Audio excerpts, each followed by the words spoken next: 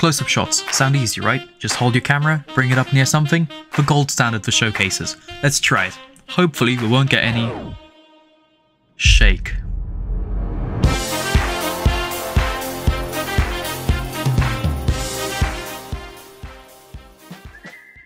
Close-up shots like this are used in all genres, from movies, shows, and product commercials, especially product commercials. These shots like this seem almost inhuman, because they are. $1,000 robotic arms swing the camera in smooth paths and arcs, but that is out of the scope of this video.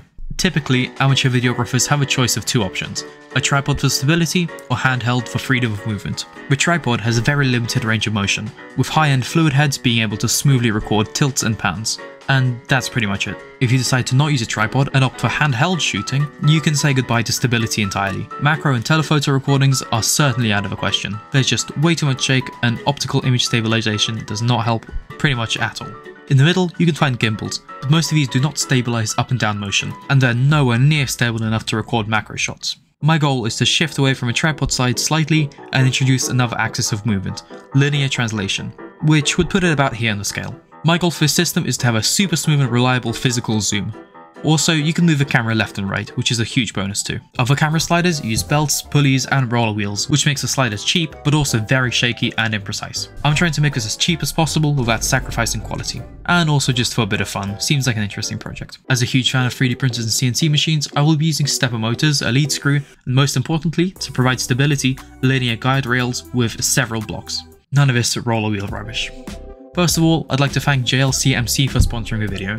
JLCMC provides cheap and highly customizable mechatronic parts for you to use in your projects. I ordered these parts right here, and they arrived in under a week. The aluminium extrusion, bolts, T-nuts were all extremely cheap, beating most Asian suppliers in price. Also, JLCMC is more reliable and has a reputation, so most of the time you will get quality parts. These linear rails have been cut to a custom size and shipped with 3 blocks each. These cuts are almost perfectly flat and are exactly dimensionally accurate. I also have long M3x60 screws, which are really difficult to find elsewhere, so I suggest using JLCMC. To place an order, go to jlcmc.com, find whatever parts you need, click on the product, select dimensions and specifications, and add to your basket. It's as easy as that. A list of parts is provided on the printables page, and a link for JLCMC is in the description too.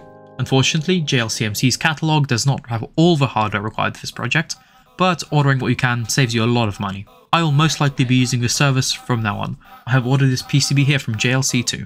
Anyways, back to the video.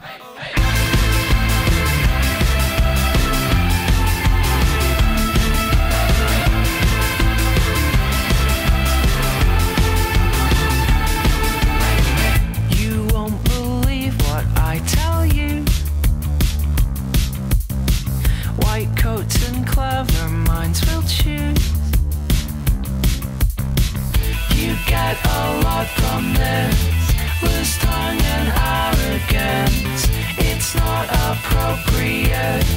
Don't think that this is it. No one can talk, no one can talk. I know how you like to. No one can talk, no one can talk. No one can talk, no one can talk. I know how you like to.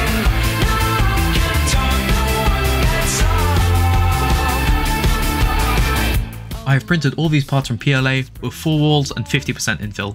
PLA is fine, but if you expect a lot of wear and tear, use a stronger material like ASA, ABS, or something like nylon. Make sure these linear guide rails are aligned. I had to loosen all these screws later and adjust the rails as one of them was not quite parallel to the other.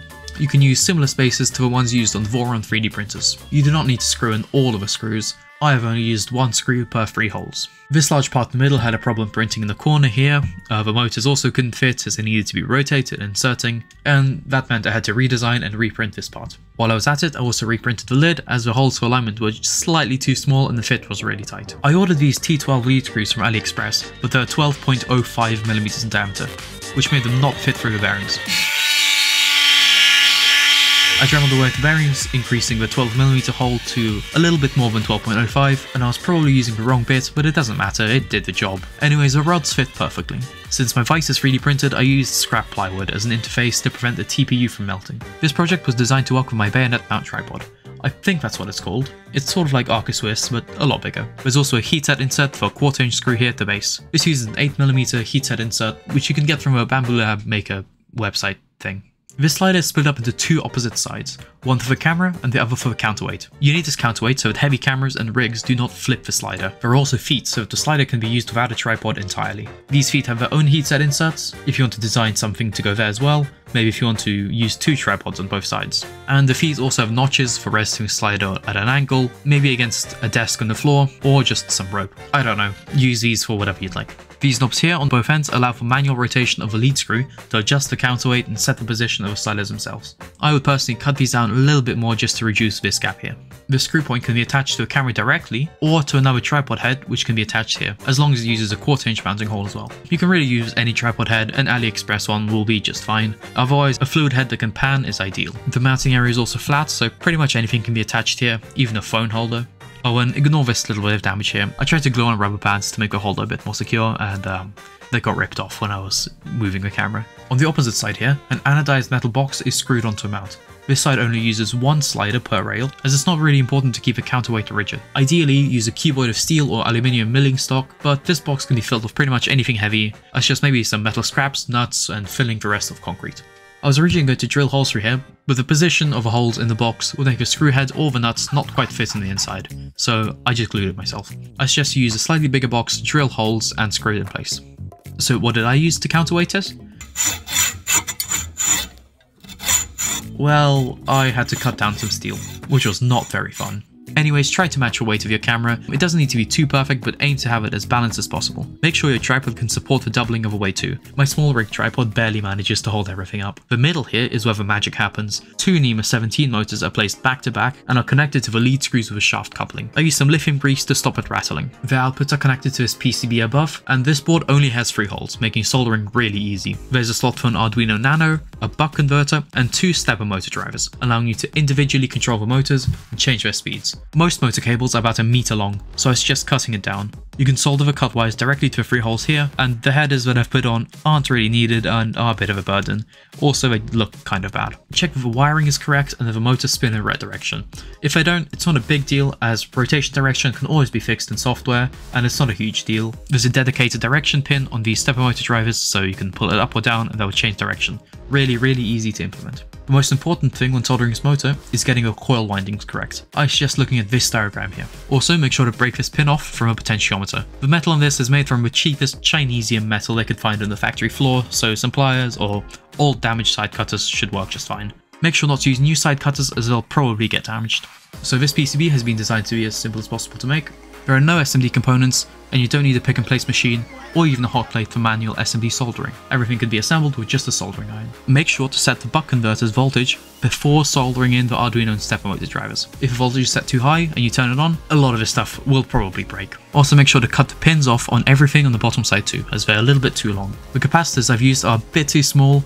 I suggest using 50 to 100 microfarad capacitors, which are short and wide, and also make sure they're rated for about double the operating voltage, about maybe 50 volts. There's only one input, a potentiometer. In the middle, the slider doesn't move. When rotated right, the camera moves forward, and when rotated to the left, the camera moves back to the middle. There will most likely be a sweet spot where there is very little noise and almost no vibration. Try to aim for that. There are also micro-stepping pins which allow for coarser speed control. I will discuss these later. The top half of this is rotationally symmetric, so the switch and the button can be placed on either side of the slider. I prefer to keep it on this side. Also, this control method with one potentiometer is very bare bones, but the Arduino Nano can be programmed however you'd like, making movements really easy. Also, you can make your own circuit board, you can connect these stepper motors to another thing entirely, it's all up to you. Also, speaking of modification, the frame is made of 2020 aluminum extrusion, so adding anything requires some T-slot nuts, and that's pretty much about it. These often come in M3 to M5 sizes. An upgrade that I would make is to add a power delivery battery bank and a 20-volt decoy board.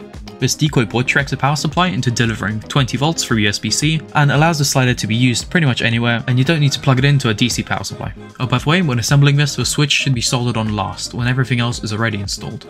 Speaking of power, there should be a slot at the back for 24 volt input. This can be supplied however you'd like. I'm using my benchtop power supply here, but I plan to get a dedicated power supply for this thing as well too, and I'll most likely bolt it to a bottom somewhere. After assembling everything, I gave the linear guide rails a light coating of lubricant. Now, let's go and try this thing out. And every day, the paper boy brings more.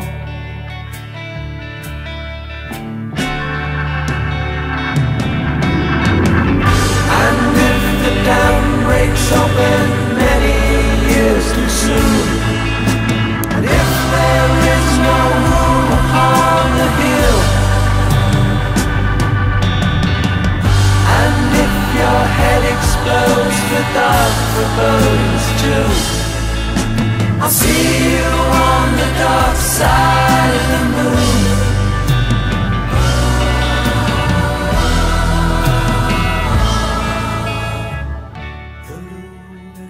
Now, I'd like to thank all of you for being supporters of the channel. My last video has gotten over 50k views, which is pretty insane, and my subscribers jumped to about 5 to 6k at the time of filming. If you've enjoyed this video and are interested in 3D printing electronics, consider hitting that sub button, and I've got a project in the works which you might enjoy. Anyways, as mentioned before, motor speed can be controlled with this potentiometer here, which is connected to an analog pin of Arduino. The sensitivity of this dial can be adjusted in code, but you also have an option of changing the speed on the PCB itself. By placing jumper connectors on these pins here, you can control microstepping, as shown in this image here. By adding on these jumper connectors, you exchange speed for smoothness. When there are no jumpers, this thing moves fast, but when all three are installed, the movement is very slow, but also very smooth. This is perfect for macro shots and possibly time lapses. Just make sure to keep an eye on the slider so it doesn't run out of room, as there are no limit switches on either sides. But that could be an upgrade for version 2. Putting limit switches at the end could also let you do auto homing, which I think is quite nice. As another thing, I suggest you add heatsinks to these stepper motor drivers here. After a while of use, they do get quite hot. And careful not to set the speed too high. This can cause the motor to skip steps or act jittery. To get more speed, again, reduce macro stepping. Now if you want to go the extra mile and make your video even more smooth, software stabilization helps you make a video just that little bit smoother. Step files are also included in the project description, so you can modify it however you'd like to. You can also choose to have no electronics at all, moving the slider by hand. It won't be as smooth or repeatable, but it saves a lot of cost. The middle part here can be removed entirely, as well as this counterweight. This frees up space for the entire 1 meter rail for the slider. Also keep in mind that there's no limit for how long the slider can be. I was originally planning on this thing to be 2 meters long, but I decided against it, as that would be too big to practically use in my area. Anyways, that pretty much concludes the video. Check out the project on the printables and the JLCMC. Anyways, also subscribe and I hope you enjoyed the video, and I will see you in the next project.